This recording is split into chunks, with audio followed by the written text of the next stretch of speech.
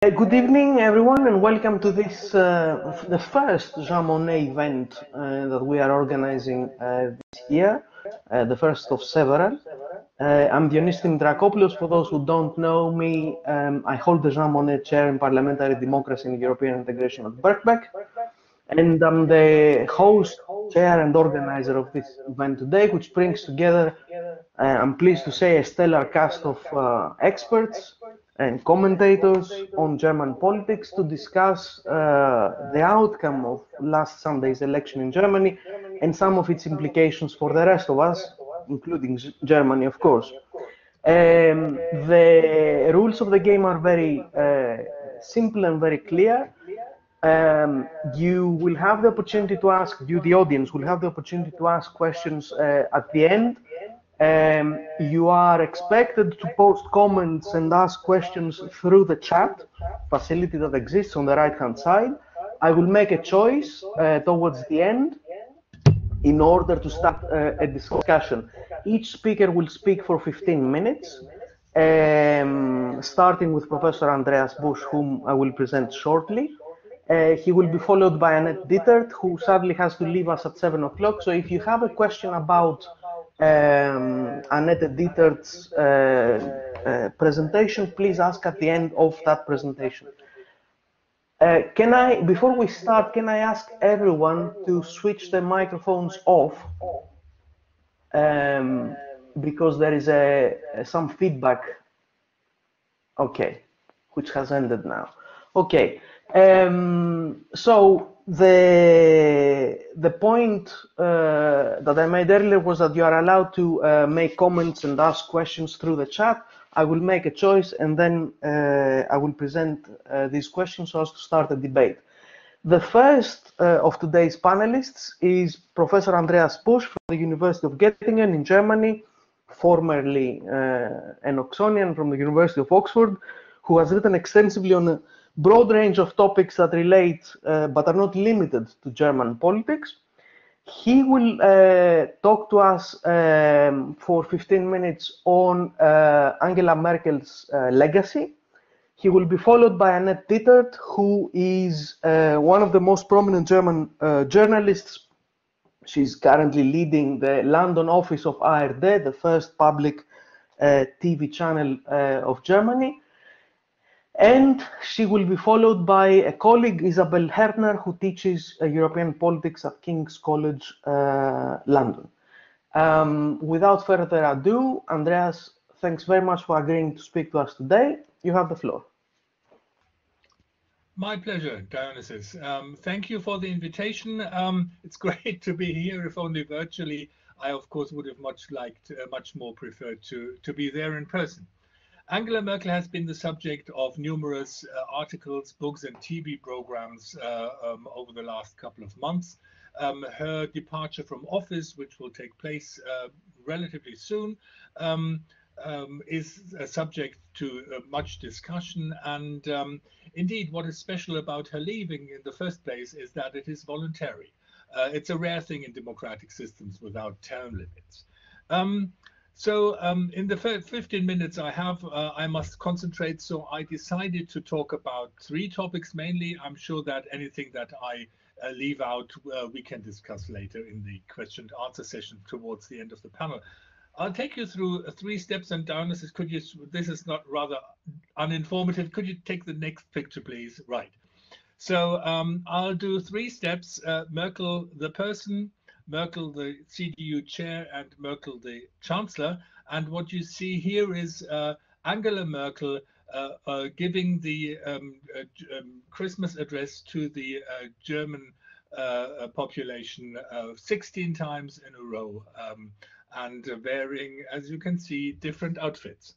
So this is just a sample of the extensive duration of her term in office. 16 years is indeed a very long time. And when Merkel became in 2005, for some of you to give some sort of reference points, this was a time when there were no smartphones. Imagine. Tinder didn't exist, and Tony Blair had just won his 3rd term of office as a Labour Prime Minister. And Annalena Baerbock, the Green Party candidate for the German chancellorship, had just finished her master's degree at the London School of Economics. So you can see it was quite a different world. And Angela Merkel was an unlikely chancellor to begin with, not because of the grand coalition that she first formed, and which many British commentators thought was one of chalk and cheese and would be lucky to last 2 years. She all proved them wrong, of course. She was also unlikely as a woman, as an East German, and as somebody who lacked the extensive party internal networks that many of her competitors had. Angela Merkel was born in West German Hamburg, but her father, who was a Lutheran pastor, decided to move his family to the GDR only 3 or 4 months after her birth in order to help his church there. So Angela Merkel grew up in a clearly Christian household in communist East Germany, where, for example, her mother, who was a teacher, was not allowed to teach. Where she went to school, she was a member of the communist youth organization, a requirement if you wanted to attend university, and eventually studied quantum physics. I have a nice quote from her which explains why she chose that subject, and I would like to quote it to you. I decided to study physics in the GDR, she said, because I was quite sure that you can suspend a lot of things, but not gravity, not the speed of light, even in the GDR. 2 and 2 makes 4, even under Honecker, the geriatric GDR leader. And her training as a scientist has often been referred to. I'm quite sure it shaped her, also her political outlook, especially with her focus on facts. Once the wall came down in November 1989, so more than 30 years ago, she became politically active, and she joined a new party which then formed, which only months later merged with the Christian Democratic Party, the center-right party in the German party system. And in the first general election in unified Germany in 1990, she ran for parliament and became an MP in the Bundestag. Kohl immediately appointed her Minister of Women and Youth Affairs, which she served as from 1991 to 1994, and then Minister of the Environment, 1994 to 98. And in 1998, the Christian Democrat-headed government ended in electoral defeat. And after that, the new CDU chair, Wolfgang Schäuble, I'm sure you've heard his name, nominated her to become Secretary General of the CDU. Oh, Dionyssis, I completely forgot. Sorry, please, the next slide, and I'm already more or less done with that. I'm happy to send you the slides later if anybody wants them. So I'm already sort of almost through with that part, Merkel, the person, because I've already moved to her becoming Secretary General of the CDU. So please, to the next slide, Dionyssis. Exactly, thank you. The CDU in 1998 plunged into a crisis over illegal party funds, and the former Chancellor Helmut Kohl, who was by then the honorary chairman, deepened the crisis by refusing to name the donors. When Merkel criticized him for that, she was almost sacked, but for once her lack of networks was a positive, because she was credibly seen as part of a new start and allowed to stay. When Schäuble, the party chairman, also fell over the party funding scandal, she all of a sudden found herself in charge of the party and used a number of regional conferences that were actually designed to dissolve the crisis to present herself to the party. And in April 2000, she was elected chair of the CDU, the first female office holder in a then still rather conservative party. In 2002, at the German general election, she left the chancellor candidacy to Bavarian Minister President Edmund Stoiber, who narrowly lost to Gerhard Schröder. But when the latter one called a snap election in 2005, She was internally unopposed and won and eventually became chancellor. Again, she was the first woman to hold that office. Her rather neoliberal programmatic stance, which she had initiated at the Leipzig Party Conference prior to the election, had been rejected by the electorate, or so was the interpretation of the CDU's relatively weak result. And in a display of ideological flexibility, she teamed up with the Social Democrats instead. She has been party chair for 18 years. She left that office in 2018. There has been a substantial change, but as is obvious at the moment, even her attempt at an orderly succession has actually not come to much, and the party is in a substantial crisis now, which we can perhaps discuss later. The next slide, please. Yes, thank you. Those who predicted, and I quoted them, that the 2005 Merkel government would be a short-lived coalition, were all proved wrong. When she will step down in a couple of weeks or months, that depends on the duration of the coalition talks, she will have served 16 years. And indeed, she even stands a chance of breaking the record set by Helmut Kohl for the German chancellorship. And I did the numbers. It's on the 19th of December, so less than 3 months to go when she will become the longest office holder for the chancellorship.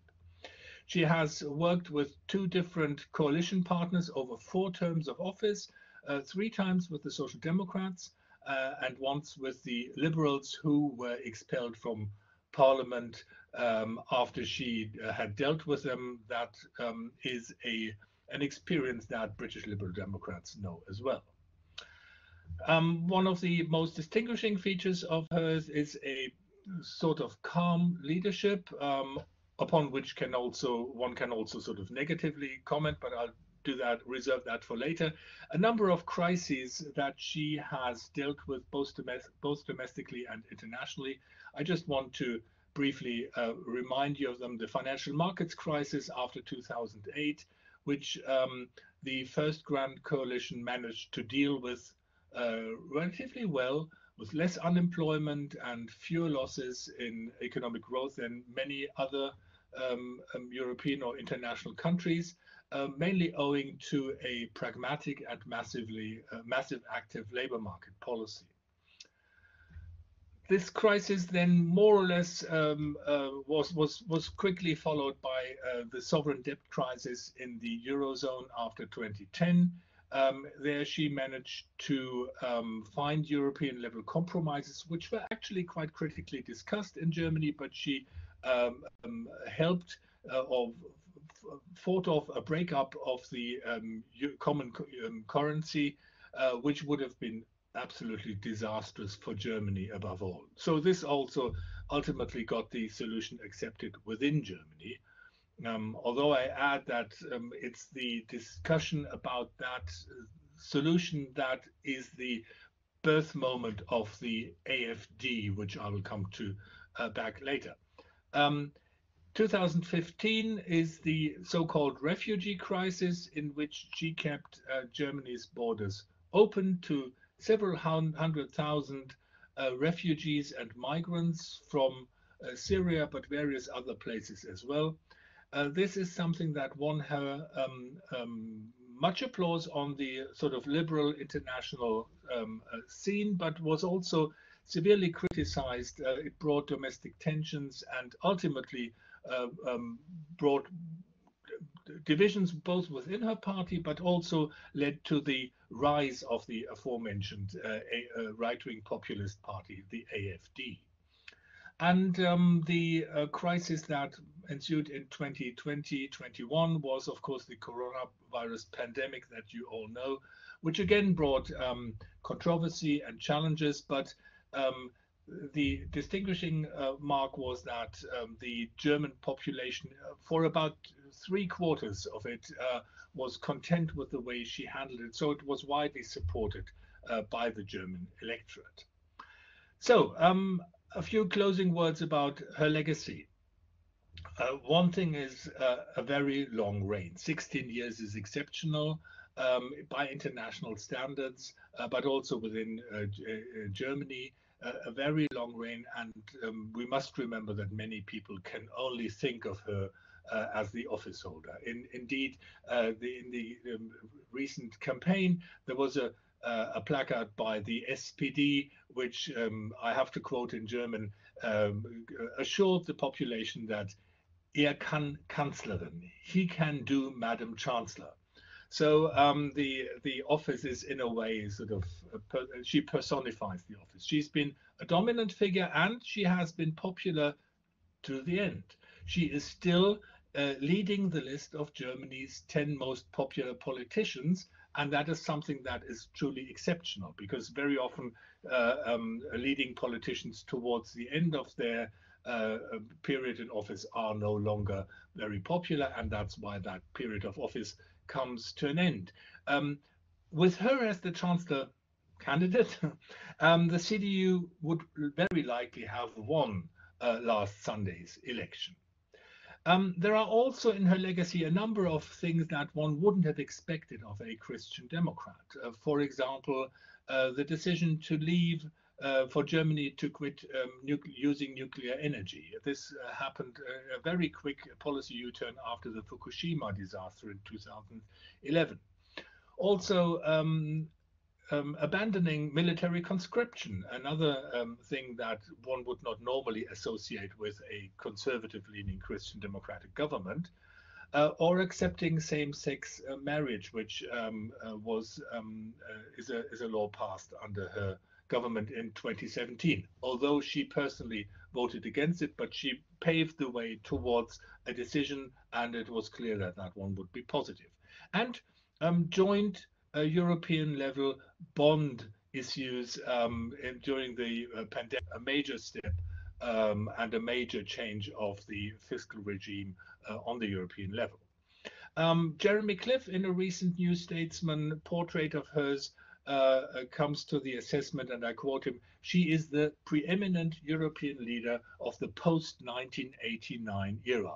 That's quite something, and I'm sure many people sort of will agree with that. Of course, I don't want to just sort of praise her. I also want to add a few criticisms, and the main one perhaps is that she has induced in Germany a certain political sleepiness, because she was so calmly and confidently at the helm for such a long time that German political discourse has become a bit lame. The phrase that has analytically been coined for that is asymmetric demobilization, which sounds very social sciencey. But what it means is an election strategy that functions on the basis of avoiding making statements about controversial issues, with the goal of sort of demobilizing your political opponents. We have seen electoral turnout drop, although it has been going up again over the last two elections, so that's quite okay. But the whole style of hers sort of comes with that, under that label. But my confident prediction towards the end now is that her calmness in leadership will soon be missed. Perhaps the greatest compliment to her is that Olaf Scholz, the Chancellor candidate of the SPD and most likely successor, has almost built a campaign out of trying to mimic her in that respect, down to even using her trademark diamond hand gesture. Okay, I'll leave it at that, and I look forward to the discussion. I'm eager to hear what Annette and Isabelle have to say. Thank you very much. Thank you very much, Andreas. Without further ado, I'll pass the floor on to Annette Dittert, who, as I said earlier, heads the London office of the ARD, the first German public TV station, and is an award-winning journalist who sadly has to leave us at 7 o'clock. So, exceptionally, after Annette's presentation, if you have any questions you would like to ask, please post them on the chat line. I will make a selection and ask on the spot. But if you have any questions or comments that relate to Andreas Busch's presentation or Isabelle Hertner's presentation that will follow Annette's, please wait until the end of the presentations and we will discuss them together. Annette, you have the floor. Yes, thank you very much, Dionyssis. And yeah, thanks for having me, and apologies for me having to leave a bit earlier today, but we have a crazy week in the office this week with the Labour Party conference and the fuel shortages, etc. pp. So I have to go back to work straight at sharp 7 sharp. Just building directly on what Andreas explained so enlightening and so interestingly. I think the most interesting thing when you look at the situation in Germany at the moment and at the situation of Merkel's party is that how, while she was the stable factor for such a long time, she leaves her party now in quite a state, to put it mildly. So the CDU without her isn't a successful party anymore. And it has not only to do with her leaving the CDU, but I think it also has to do with her having pushed the party so far to the center that in a way has been, and that is an astonishing thing that happened during this election campaign, that the social democratic candidate could easily mimic Merkel and say, I'm the new Merkel, because Merkel herself had sort of pushed this conservative, rather right-wing party into the center of politics, where the social democrat could take over her image and plausibly run his campaign by saying I'm Merkel, not the guy who's running as a candidate for her party. And that worked pretty well. I mean, it didn't work as well as it seemed for at some phases, but it did work. And it's an astonishing thing what happened. And I think what will be very interesting now, it's very likely that I mean, as it looks at the moment, is that the social democratic new Merkel guy will now probably form a coalition and be the new chancellor. But what then will happen to Merkel's old party? And that is probably the more interesting and probably also the more worrying fact, I think, because the big theme of this election and this election campaign has been fragmentation. The big political tent parties haven't really been holding the center ground anymore. And the CDU, after having lost, I mean, there's still a possibility that they might form a coalition after all, but I personally don't believe in it anymore at this moment in time. The CDU will most probably, there is already quite some uproar about the loss of the election, but the CDU will most probably, after some period of uproar, move back further to the right where they came from, and maybe even further to the right. Because the other big problem that Merkel has left, and interesting enough for her being a politician coming from the East, is that her party, especially her party, has been very, very weak in the East. I mean, in Thüringen and Sachsen, in two former East German areas and Bundesländer today, the AfD, the far right, has taken over as the most popular party from the CDU. So this hasn't worked at all. I mean, the Merkel's party hasn't been able to get voters who want a conservative leadership, which I think has been problematic. I mean, she has been able to steer Germany by bringing this together somehow with her personality. But I think Scholz, even if he tries to mimic her as much as he does it now, or tries to show himself as a stable factor, he won't be able to do that really. So there will be, I think there will be he will be in a much more difficult situation, because after Merkel, the situation will become as volatile as it has been for a long time. And Andreas said Angela Merkel has induced a certain sleepiness into the Germans, which is actually really true and a problem. But I think at some point, what has not been solved underneath this sleepiness and complacency will come up now, and it will get more divisive, I think, and I'm not really sure whether Olaf Scholz will be able to hold that down, and whether he should, because I think Germany is in urgent need of reform at the moment. So this is quite interesting at the moment, where this will lead. At the moment, I think it will be rather a kind of social democratic green FDP coalition, the so-called traffic light coalition, but we'll have to wait and see. These coalition negotiations can take a few months, as we know from last time, and I think, yeah, there can be I wouldn't hold my breath that there aren't quite some surprises as well on the way.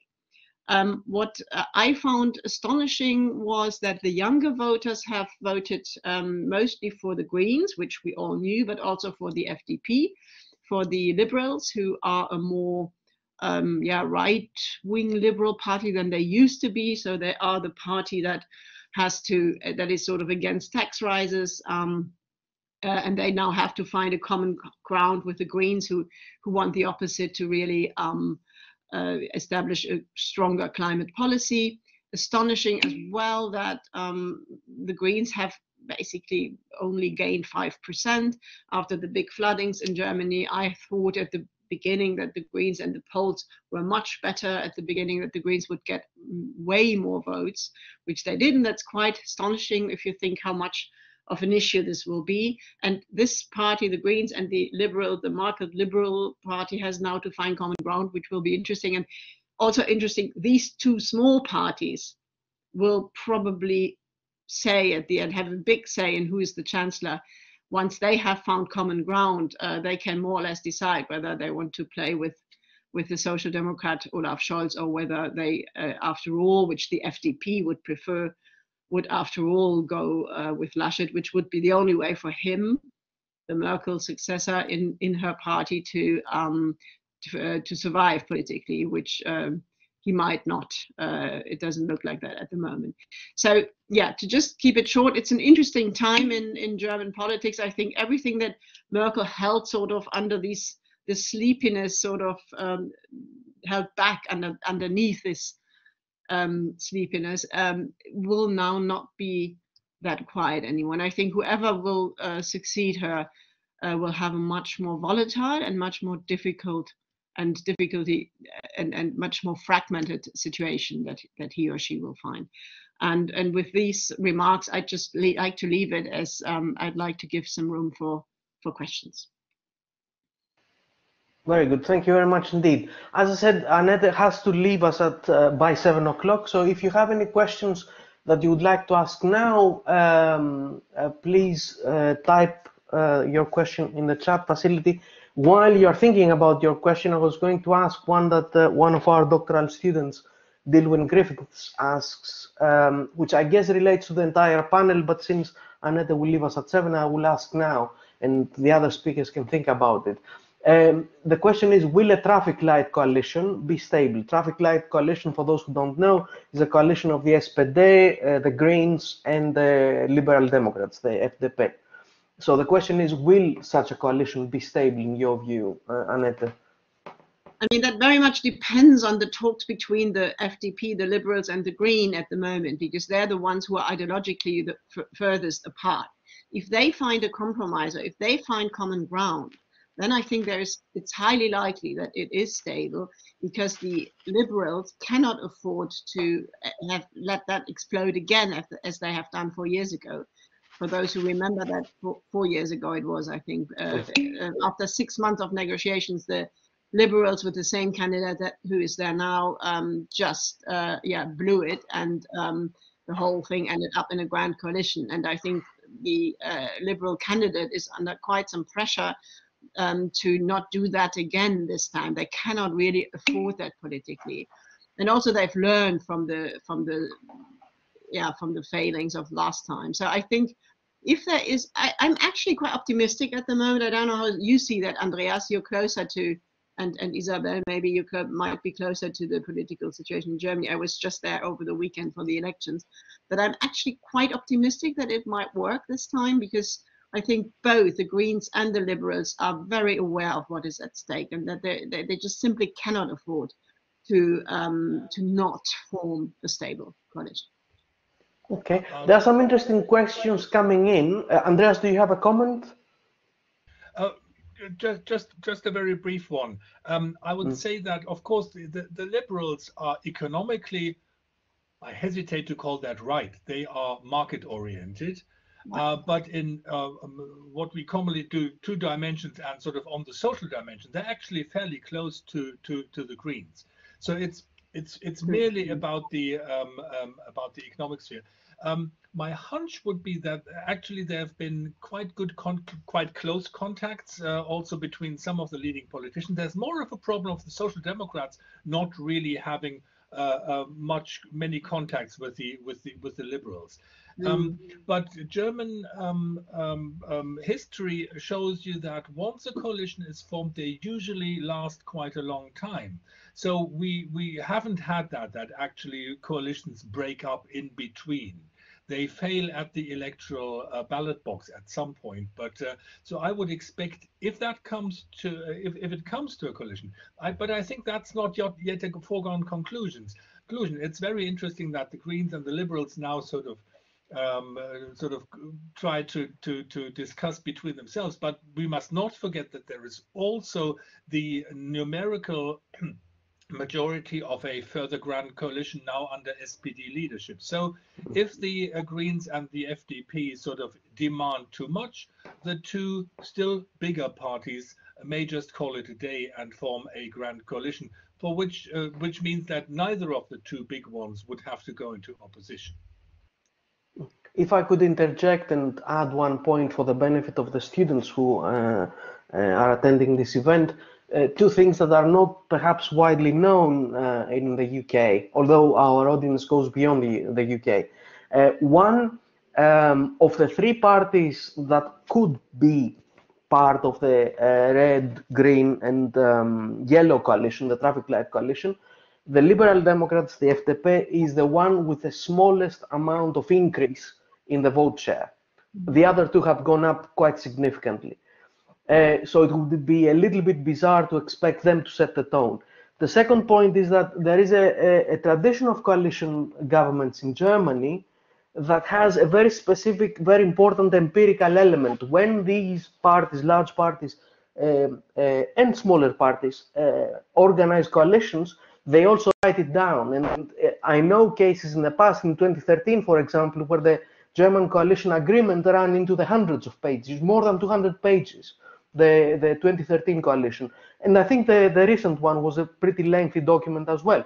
This is perhaps one of the reasons why they tend to be both stable and quite well organized and quite well run. And I think Germany is a very good example of why coalition governments, which are still poo-pooed here in the UK, can be a very good example of why a more proportional system can be said to work very, very well. Nobody would associate Germany with the absence of political stability at any point in time since 1945, at least.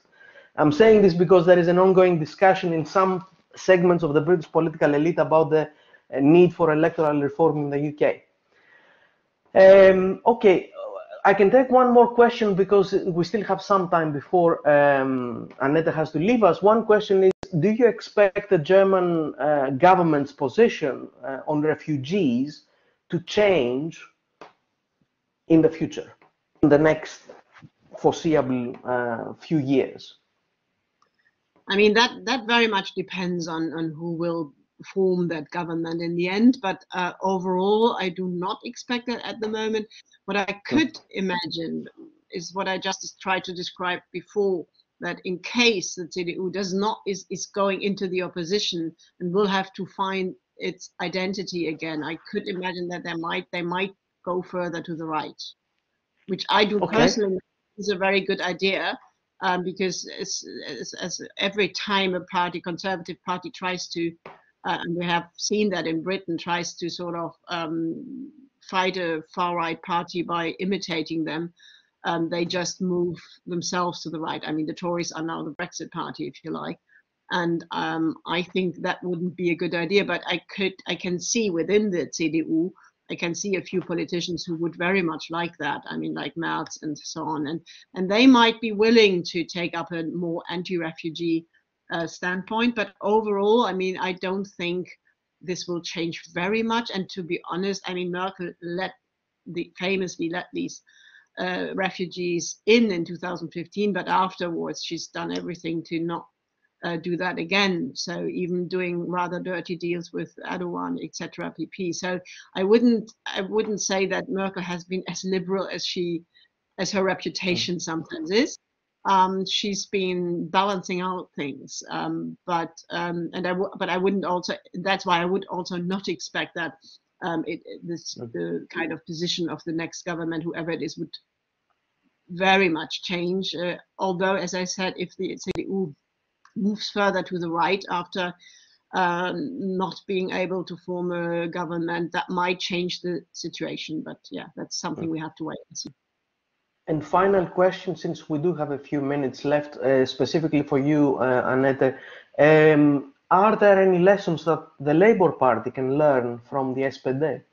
I'm saying this I know in the presence of Isabelle, who also attended the Labour Party conference, and I'm sure she will be asked the same question later on. So, are there any lessons?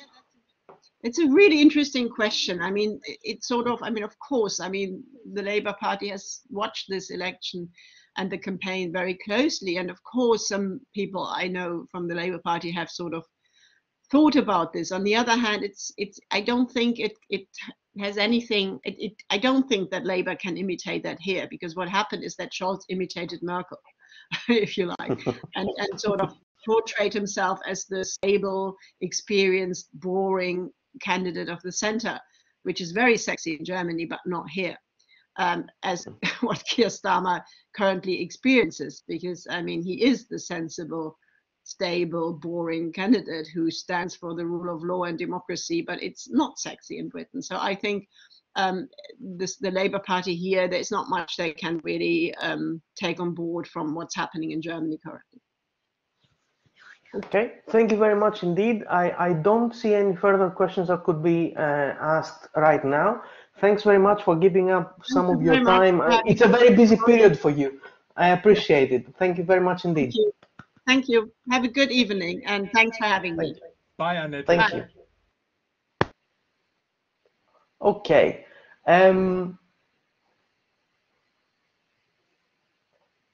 Now the floor is handed over to Isabelle Hertner, who, as I said earlier, is a senior lecturer in politics at King's College London, and has been asked to talk to us about the European policy-related implications of the German federal election, to the extent that one can foresee these things. Isabelle, you have the floor. But I can now you are unmuted. Yes. Okay. So can you hear me? Yeah. Yes, we can hear you, and we can see you as well. Fantastic. Let me make a final adjustment. We'll then give you the floor electronically as well. Okay. All right, we are all ears. Thank you very much for having me, first of all, and yeah, for giving me the opportunity to talk about the electoral campaign and the EU, basically. So in this election campaign, unfortunately, the EU didn't play any major role, especially compared to the last election campaign in 2017, where Martin Schulz was the SPD's chancellor candidate, and of course, with his background as the former president of the European Parliament, he did bring the European element into that election. This was lacking this time. So I found these elections quite parochial, like we see in Britain normally. And I think there were a lot of opportunities lost, because those were important debates to be had. And also, there are quite a lot of differences between the parties when it comes to EU policies. So it's a shame that they weren't discussed, and a lot focused on the personalities of the candidates and on future coalitions, but not so much on the substance. And I think that is a pity. And yeah, as I said, a missed opportunity. So compared to what we see in the UK, the Germany's mainstream parties are very much pro-integrationist. So all the mainstream parties are and were this time around. So the CDU, the SPD, the Liberals, and the Greens, all very much pro-integration. Only the left party, Die Linke, who finds the EU too neoliberal, too militaristic. They offer a stronger critique of the European Union as it currently is. And of course, but that's a totally different matter again, the far right, who wants the AfD, who wants Germany to leave the EU. But I'm not going to focus on these two parties because they don't stand a chance of entering any German government. So in particular, having said all of that, in particular, the Greens and the FDP provide a clearer vision of the EU than the big parties do. That's interesting. And the Greens even aspire to a federal European republic, and the FDP to a decentralized federal European state. Yeah, for them, that is the ultimate goal of European integration. The other parties don't really say anything about that. I'm now going to talk about three particular policy areas that I think are relevant. And the first one is EU institutional reform. Sounds a bit boring, but is important. And interestingly, all mainstream parties want to empower the European Parliament, and they want to give the European Parliament the power to initiate legislation, which currently, as you probably know, only the European Commission has. Also, the FDP and Greens, they explicitly support the Spitzenkandidaten process, which again empowers the European Parliament and the European parties who can select their candidates for the European Commission presidency. And the Greens also want transnational lists, so not every country having their own lists, but a pan-European wide, where voters in Greece get to vote for Finnish MEPs, Bulgarian MEPs, and so on and so forth. So given that there is relatively little difference between the mainstream parties, this should not be much of a bone of contention during any sort of coalition negotiations. But it is my next area that might cause problems. So I'm now looking at economic and monetary policy, which is of course hugely important for the European Union. And here we can see some important differences. So I'm going to start with the Greens, because they want to increase the EU budget. Yeah? They say that the EU's recovery and resilience facility, which are the loans and grants that member states can use to mitigate the impact of the COVID pandemic, that should be made permanent. Yeah, even when the worst of the pandemic is behind us, this should be a permanent fund, and it should be controlled by the European Parliament. So that's what the Greens say.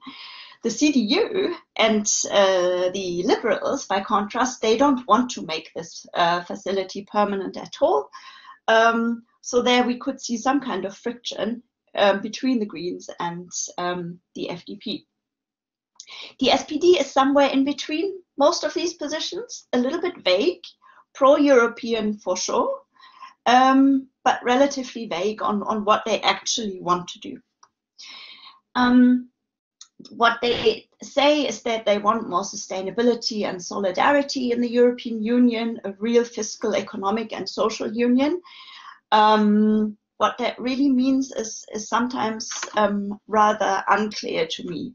They do say a few things. So the SPD says that the EU should have more resources, more own resources through taxation. So big tech companies, when they get taxed, for instance, that money should go to the European Union. And also They say that there shouldn't be any more unanimity voting when it comes to taxation, just to make sure that member states cannot veto such. No single member state can veto European taxation decisions. Interestingly, the CDU, Greens, and SPD think that there should be an EU financial transaction tax. This has been ongoing. This is an old topic, really nothing new, nothing revolutionary, really. But this is what they all say. But the FDP is against, the Liberals, against any EU tax. Yeah, they think taxation is something for the member states to sort out, and please low taxes generally. So here again, we can see certain differences, yeah. And importantly as well, the FDP and the CDU, they remain quite conservatives when it comes to the EU Stability and Growth Pact. And they want to introduce sanctions for member states who constantly breach the criteria.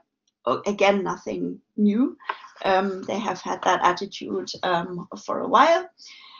And what it means in practice is advocating for further austerity in Europe, because if those sanctions are financial, it'll hit countries who are already not doing very well economically.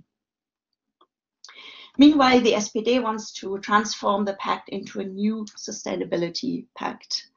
Not entirely sure what they mean by that yet again. Finally, the SPD and the Greens want to introduce an EU-wide minimum wage that echoes what the SPD has done in the German context, where they said they would like to increase the German minimum wage to 12 euros per hour, which affects 10 million workers in Germany, so it's not a small thing. So, and the same then to have an EU-wide minimum wage. So overall, we can see that when it comes to economic and monetary policy, the Greens and the FDP are rather far apart.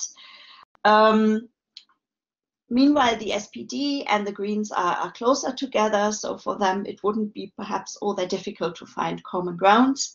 But the small tax FDP, I think that could create certain problems when they negotiate a common economic and monetary policy. Finally, briefly, there's also, of course, EU foreign and security policy, and all parties agree that something needs to be done about that, that perhaps the EU is pushing below its weight, and that it needs to become more effective in its decision-making process, and it needs to introduce qualified majority voting, to avoid vetoes from certain member states in foreign and security policy.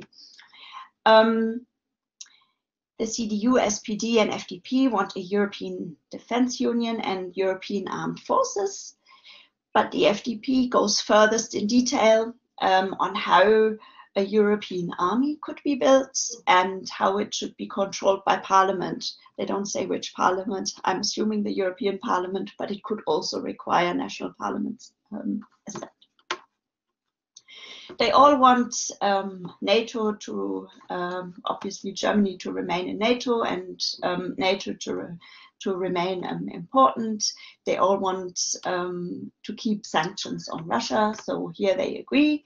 But where they don't agree is on EU enlargement.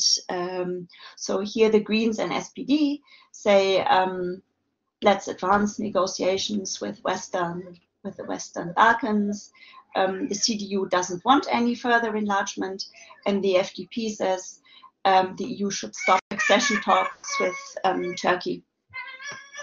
Not that that is really on the table at the moment, but anyway. So the real disagreement at the moment is there on EU enlargement. So overall, to bring my quick talk here to a closure, if we get a traffic light coalition between SPD, FDP, and the Greens, then I think it will be the economic and monetary policy of the EU that will create most difficulties in the negotiations, because they are furthest apart in that area. And of course, that would make it very difficult for the German government to have any sort of grand vision on the EU, where so much is done through economic integration, when you cannot agree and when you have no ambitious plans, but only the lowest common denominator. So yeah, that would be my my thoughts. Thank you. Thank you very much indeed, Isabelle. Now, there are some questions that have been asked in the chat facility. I encourage all participants to think about questions they would like to ask. I was wondering whether I can abuse, while Andreas is thinking about his own comments, I was wondering whether I can abuse a little bit my powers as chair and ask you, Isabelle, a specific question, since you have particular expertise in social democratic parties and the issue of European integration more broadly. And you have attended the Labour Party conference as a speaker recently. Whether I can ask the same question of you, is there anything that the Labour Party can learn from the SPD's campaign, government practice, and certainly election result? And if so, what? Yeah, that is a good question. I think only to a limited extent, because of course the German federal state is quite different from the UK's rather centralized state. Olaf Scholz had already got a lot of experience when he was Prime Minister of Hamburg. And then he was, of course, finance minister. He is finance minister in the Grand Coalition. So that gave him a lot of experience. So he's seen as a safe pair of hands with a lot of political experience.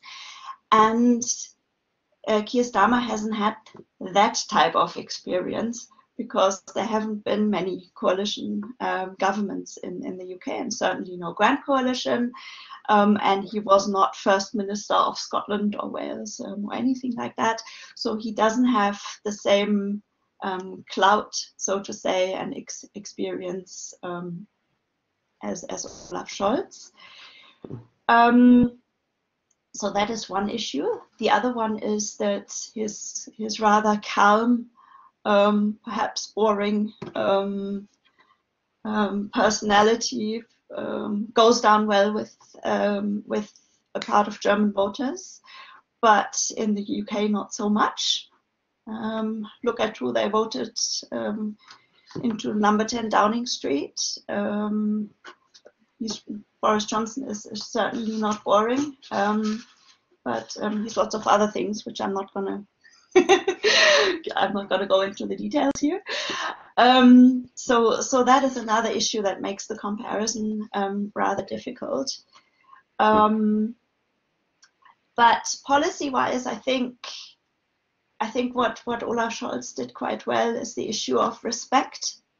That was a big part of the SPD's campaign and appeal, is to show respect to all voters, to not talk down to anybody, but to actually make clear that key workers have done so much during the pandemic.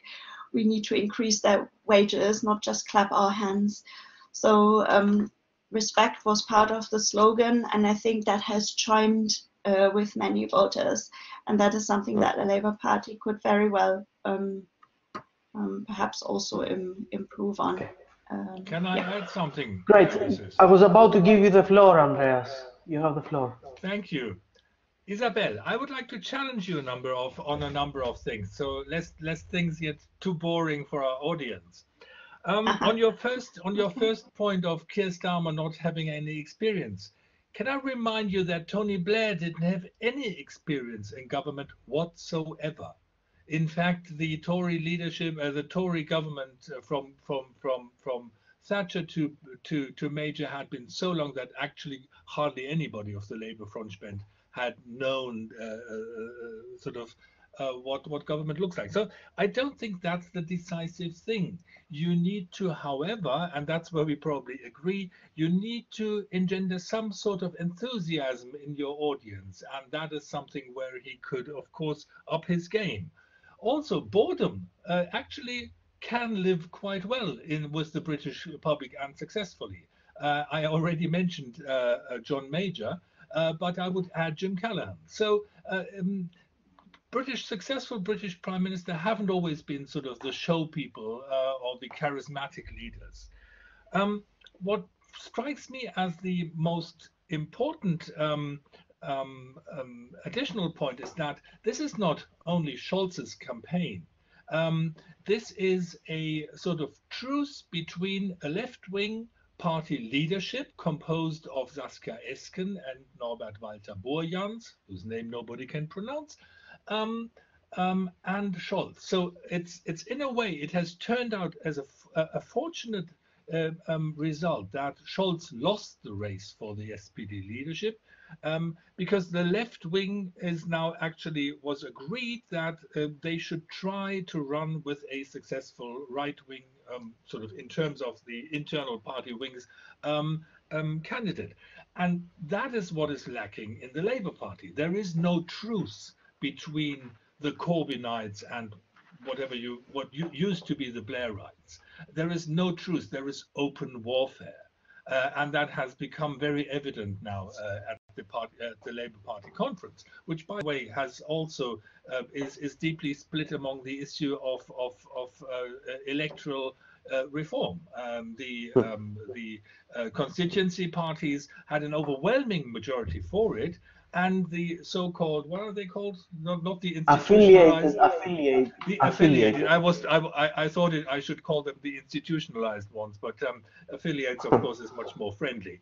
And the affiliates blocked that. So there is warfare going on. What we have in the SPD, surprisingly, and until 8 weeks ago, nobody would have thought that, is a sort of Nixon goes to China logic. It's only a left-wing, a credible left-wing party leadership that actually could successfully support a right-wing a candidate like Scholz. And if you look at the past social democratic chancellors, they've always hailed from the right wing of the party. Brandt did. He only sort of became more leftish in old age.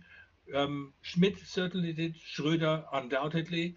And he did a similar game with Lafontaine. So that's something that I think that the Labour Party could learn if it wanted to learn, but it doesn't want to learn at the moment. Sorry, this was rather long and this is interesting.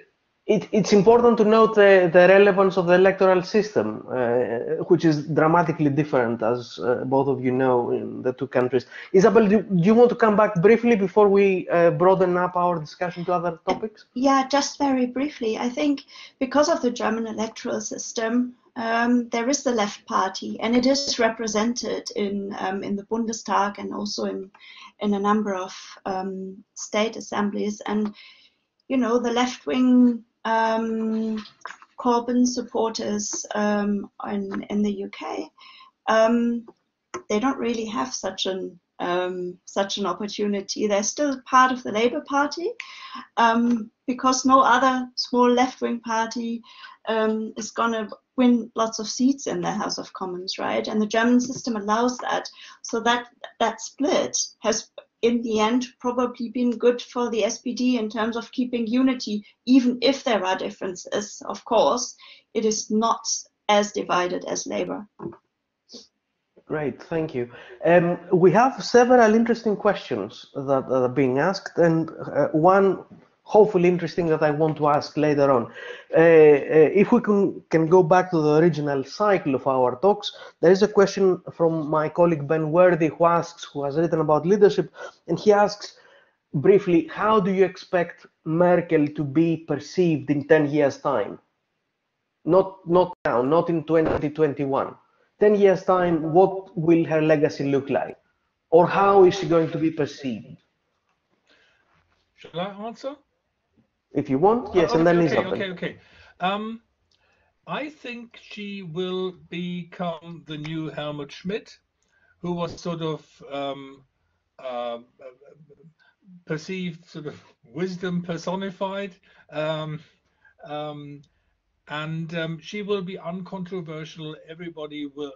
I don't know whether she will want to be in the public limelight. I rather suspect she will not, because she's not as vain as Schmidt was. I think she will continue to be looked upon very favorably, particularly because she has a personal modesty that will keep her from basically selling herself out to the highest bidder, as Gerhard Schröder, for example, has done. So in my view, Germans will continue to look back on her favorably. The passing of time always makes memories sort of tilt more towards the favorable side, but as I said, she continues to be a very popular politician, and I think that that will continue to be the case. Thank you, Andreas. Isabelle? I would agree with that, but let's also see how the next 10 years are going for German politics. If there are some useful and much needed reforms happening, then I think that people will say, yeah, okay, but it was really, time she left. Someone new needed to come and sort a few things out. But if this is just a coalition of infighting and no clear directions and constant discussions, then and no effective decision making, then people will want Angela Merkel back. Can I add something? Sure.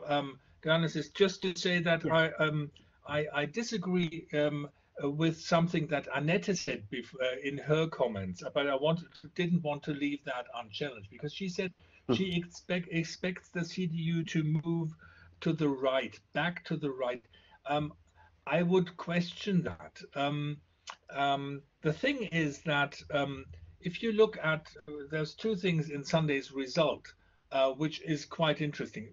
I know there's been a discussion about where has the CDU moved too far to the center, but if you look at the electoral of the way voters actually changed their behavior, then you will see that the CDU lost not to the right, but to the center or to the left. CDU voters migrated to the SPD and to the Greens. If you want to win them back, you cannot turn to the right. And the AfD, that must be mentioned, also lost. It is often being portrayed in the results that they are actually doing better, that they are winning in the East. They're not winning. They're not increasing their number of their share of the vote. In that respect, I think one of the big things, and Annette did mention that, is that it's a recentering of the German electorate, which is a good thing in a time where in many countries we see increased polarization with the parties actually moving further apart. So I think that's a good result, and I think I don't think the present CDU, which has the strongly sort of is marked by Angela Merkel, will not substantially move back. And the CSU leader Markus Söder tried that, but he saw that this is not electorally beneficial, and he is one of the fiercest people in the CDU-CSU to fight the AfD. Okay, Andreas, thank you very much. I did abuse my power as chair to have this slide from last Sunday's election, which indicates changes in the vote of people who voted for AfD, the far-right party, in 2017. And you see significant numbers. Basically, they've lost a large part of the vote that they had. And you will see that quite a lot of people, 60,000 are estimated to have switched to the Christian Democrats, almost 4 times that amount have switched to the Social Democrats, and there are also 60,000 who have believed to have switched to the Greens. So I think this is an important point to note, because it also relates to what Isabelle was saying earlier about the Social Democrats. As both of you will know, there's an ongoing discussion in the UK about the extent to which the Labour Party should incorporate and express the views of what is traditionally known as Blue Labour. So I think if there are lessons that perhaps the Labour Party can learn in the UK, they should certainly include how to increase your vote share without necessarily aping the message of the far right and conservatives with a small c kind of voter. Now we have a lot of interesting questions that are being asked. I would like to mention some of them and ask what you think. One question is about foreign policy change beyond Europe, basically. Do you expect Germany's foreign policy to change in the next 4 or 5 years under a new administration? Anyone who would like to start? I think that's Isabelle's field of competence.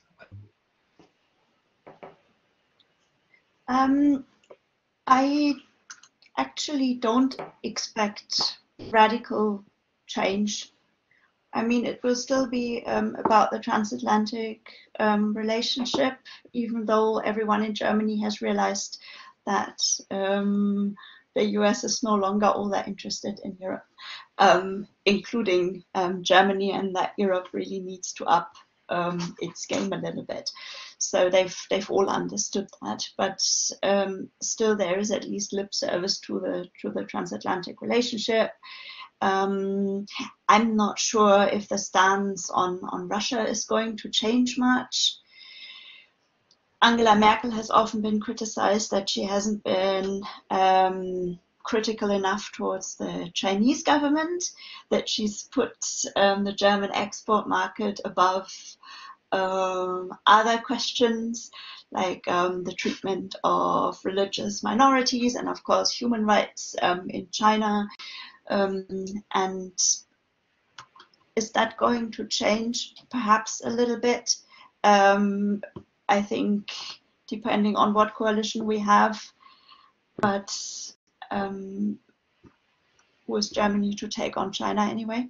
So I think I don't really expect radical change. What I would hope is that the European policy is going to be a bit more ambitious than it has been under Merkel recently. We'll come to that. We'll come to that. Yeah, so Yes. Maybe I stop here then. Okay, Andreas, do you want to chip in? You don't have to. Okay, all right. Just to briefly say that I wholeheartedly agree. My feeling is also that there's not going to, we have a broad consensus. Many of us wish there would be a bit more initiative. It will depend on who personally, which persons will come into the lead there. The foreign minister of the past government hasn't been a very imaginative, ambitious, or otherwise exciting person. That can well change if, for example, the Liberals, if I'm thinking of Alexander Lambsdorff, or people who have experience on the European level, get into the driver's seat on that. That may well be the case, it depends, but it's not going to be radical change. Hopefully a bit more ambitious, particularly on the European level. We saw that it was mentioned, I think, Isabelle, you mentioned that in the last coalition treaty, in the last election campaign, but it all centered on the personality of Martin Schulz. And as soon as he was sidelined, there was nothing left. Although he remained an MP, and although the Social Democrats kept the foreign ministry, but there was just nothing going on. If I could interject to support your point, one of the bugbears about the outgoing government was that I had as an observer was that the coalition agreement mentioned that they were trying to they would try to bring back the community method to the center of EU decision making, and nothing happened. They did not, I mean, this did not materialize. So just to amplify the point that you have made. Now, we have another question that relates specifically to Germany, but with a domestic focus, and I was wondering whether I can ask you to think about this and tell us what you think. One question is, the necessity for reform has been mentioned in some of your talks. What are the top 3 changes that, in your view, Germany needs? Be they domestic or international? Who wants to start? Isabelle. Okay, yeah, I can start. Of course, a big issue was climate change in the campaign, and for young voters in particular, because and I think this has been mentioned. I think Annette mentioned that particularly young voters voted for the Green Party, also for the FDP, of course, but the Green Party was the big winner of this election. Yeah, they won 51 new seats. I think I got the number right. And so this is a huge demand, and here really Germany, Europe, and the whole world has to do something. You cannot let this cannot, yeah, it cannot continue like this. And German young voters have cared about that very much. The demonstrations have been very strong, much stronger than, for instance, here in the UK. So, and that requires, of course, infrastructure for renewable energies, and that has to happen faster than 10 years from now. So that has to change.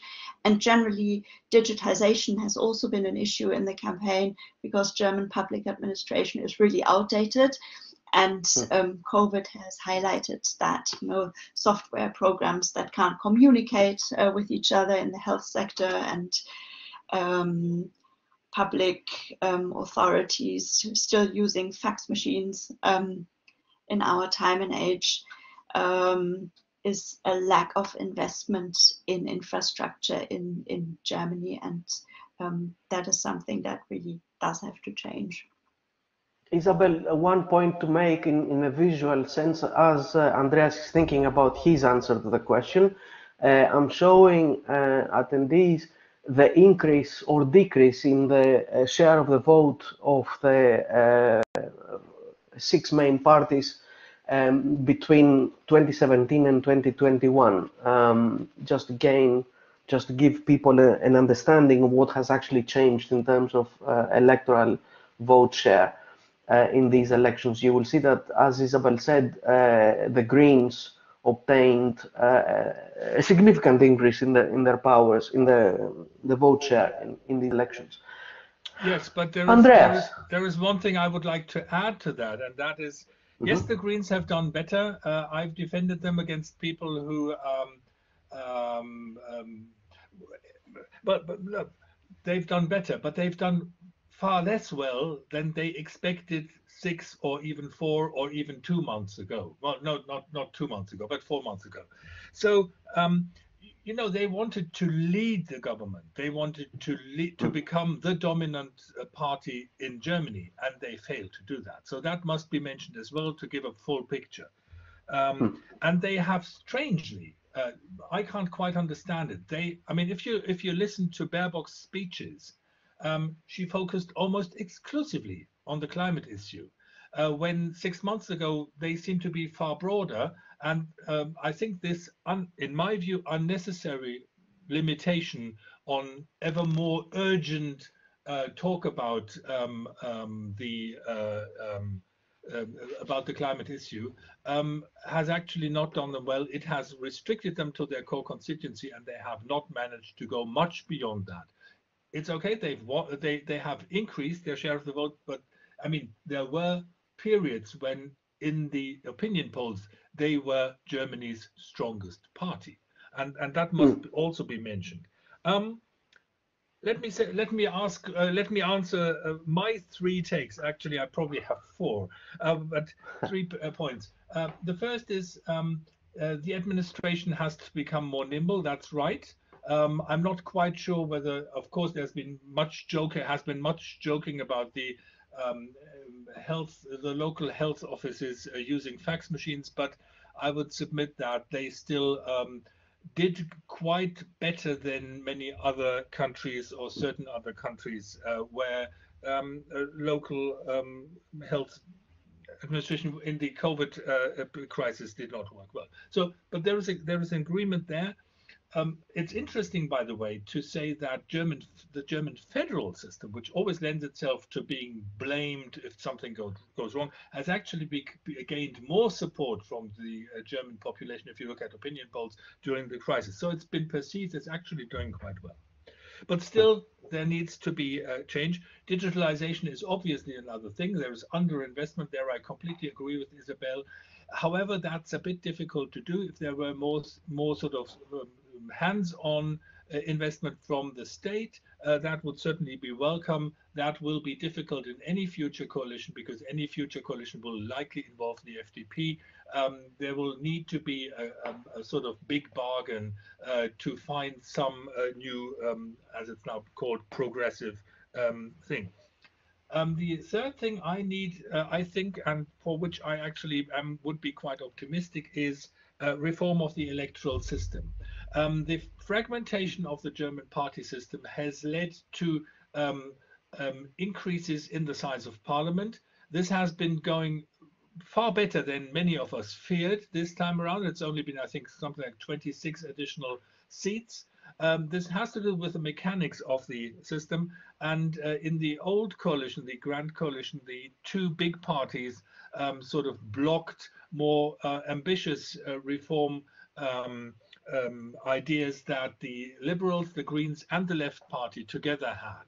And since 2 of them will be in a new government, I assume, I hope there will be more help in that respect. As far as climate change policy is going to be is concerned, everybody wants that, but to actually implement it is quite difficult. I can tell you here, and that's going to be a challenge for the Green Party. The Green Party has been the party that or has always supported local initiatives. If you look back at the 1970s, that's the fertile ground from which they actually grew. And I can tell you, because I live in a part of Germany where the Energiewende, the whole change and the big sort of electric lanes are going to be built. That is a very, very difficult thing for the Greens to deal with. Our local MP is Jürgen Trittin, the former environment minister, and he always raves about how we need the Energiewende, how this must come faster. And then he travels 10 kilometers, goes to the local initiatives, mostly run by the Green parties, in a sort of strong NIMBYism, not in my backyard approach, and supports them by when they try to block the fact that big power lines should actually go across their territory. As is famously said, you can't have your cake and eat it, although there are eminent people who dispute that. But the Greens will have to decide whether they actually want more power lines in order to have wind and renewable energy transported in Germany from the north to the south, whether you actually want to speed that up or whether you want to have year-long administrative processes and then very little to be built. So that's a very big challenge, and that's something that the Green Party will have to resolve internally, and that's going to be a challenge because it goes back sort of challenging some of their raison d'être.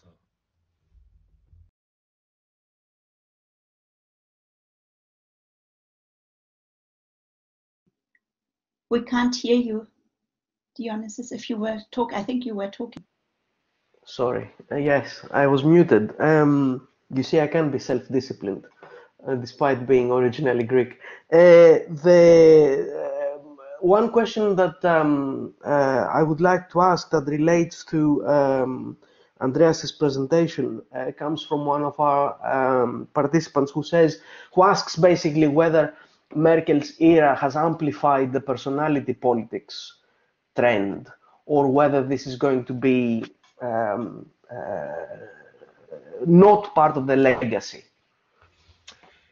In my view, not. We had a political science literature something like 15 years ago talking about the presidentialization of parliamentary systems. That I think grew out of a time when there were sort of rather flamboyant people at the top of their respective parties. I think of Berlusconi, I think of Tony Blair and of Gerhard Schröder. While you could say there is some sort of personality cult about Angela Merkel, I don't think it is a politics of personality in that respect. And if you look at, so you don't have the sort of, you don't have a Macron, so you don't have the sort of people who focus on their very person, like in Austria as well, and sort of basically obliterate the party structures around them. It's a populist strategy. In the German system, I think it is the recent campaign is another, or would rather support that. It's the parties that are still the breeding ground for politicians to rise up through the ranks, and not a personality sort of focus. So you've just right, exactly. Dionyssis Dimitrakopoulos was the one I was thinking of. I've taught that to my students 15 years ago, but I always made question marks and said, I'm afraid this is probably going to be focused on these specific people. And there's, in my view, there is no law of a sort of movement in that direction. I think that the if you look at the UK, if you look at Germany, the successive prime ministers, and it's only been one chancellor, are, I think, rather supporting the point. Thanks.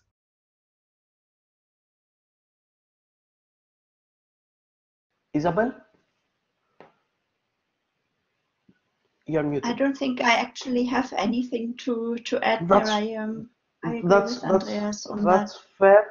Yeah. I was wondering whether I can abuse my power as chair for the last time, since it is getting a bit late, and I realize that I don't know where Isabelle is, but I know Andreas is in Germany, so it's quite late, almost 8:45 in Germany. I was wondering whether you have any thoughts on a final question, which also comes from the audience, but also myself. Do you expect the new German government, of whatever persuasion it is, to have a different stance? And if you do, what kind of stance will it be on the issue of the rule of law sort of crisis in the EU? Do you expect the next German administration to behave differently vis-à-vis people like Orban, for example, or the Polish government? I'll start with that if you don't mind, because I'd like to leave the last word here to Isabelle, who I think is more an expert on that. The toughest position on both Hungary and Poland, but also on China, in foreign policy, in my observation, has come from the Greens, particularly from Annalena Baerbock. If there were a future government in which, and I think that is well within the realm of the possible, she might be, for example, the foreign minister, I could foresee that there is a toughening of the position. However, on the European level, and that's something that I've always sort of brought up as an argument to those of my colleagues who push more in that direction, Germany is also very keen on sort of keeping the EU together with its very intricate majority mechanisms. However, we've seen over the last month, and I think the last year perhaps, that there's been a gradual toughening. So I would expect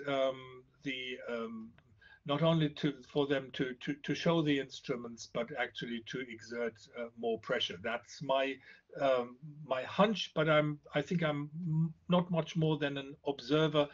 Isabelle, you're the expert on that, so I'd be very interested to hear what you say. Yeah, thank you very much. I think, well, the Greens will be part of any new coalition. That is what I think. I think they cannot be they can't be ignored and kept out of the new coalition.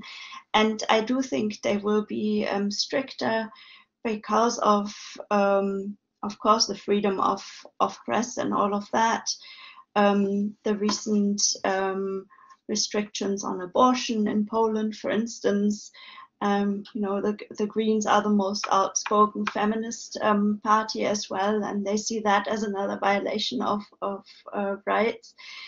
And also, I think, I mean, Angela Merkel was obviously quite involved in the European People's Party, and they took a very, very, very long time to take a proper stance against Orban and actually suspend the membership of Orban's party. So for a long time they were dithering and not doing anything about it, and had Merkel not and her colleagues not had that stance, perhaps the EU as a whole would have reacted differently and more swiftly. So I do think the new German government will have a stricter approach to Hungary and also Poland's democratic backsliding. Democratic backsliding, which is a very convenient way for me personally to end this session, which has been very interesting from my perspective at least, because the next Jean Monnet event that I have organized for this year will take place on the 9th of November and will focus on the crisis of the rule of law in the EU. We have a panel of very eminent speakers. It will be again an online event, the details of which appear in the website that I have uploaded, the URL I have uploaded on the chat facility. I would like to take this opportunity to thank both of you and Annette Dittert, who has left, for spending some of your free time with us, talking about a country that you know far better than anybody else in the immediate vicinity. We are very grateful for this. As I said at the beginning, this event has been video recorded. The video recording will be made available through the Jean Monnet Chair's website